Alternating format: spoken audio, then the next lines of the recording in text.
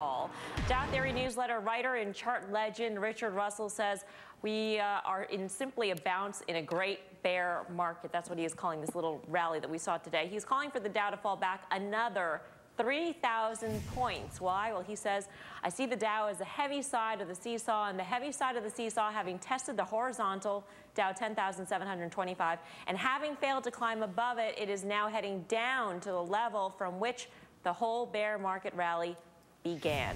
Now, first of all, you may want to say, what? That's crazy. But Guy, you actually say, maybe we should actually listen to him. You got to give him, listen, This guy's been writing Dow Theory Letter since 1958. It's the oldest service continuously written by one person in the industry, and he's been right a number of times, so don't discount him completely. And we had some people, not on our show, but on the network, that said that 10,722 level was critical. We tested it, touched it, and then traded off since. Listen, Dow theorists, Elliott Wave people, a lot of people think this is going a lot lower. We'll see. I don't think it's going that low, but I'm sort of in his camp.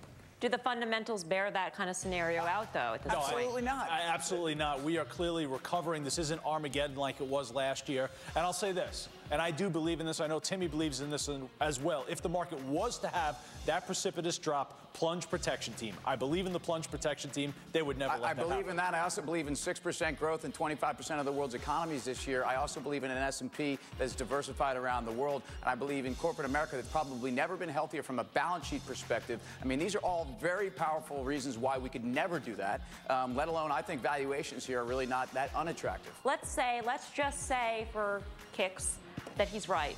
Pete, what would you do? You hide out in high-quality stocks? You buy all sorts of puts? I mean, what do you do? If I actually believe this, and I don't either, but if I actually believe that that was the direction we were going, I definitely would be looking at some extreme positions and trying to go after puts, because obviously you're going to be seeing a huge explosion and then trying to participate not only on the volatility, but on the movement to the downside. I am not seeing anything of this sort right now.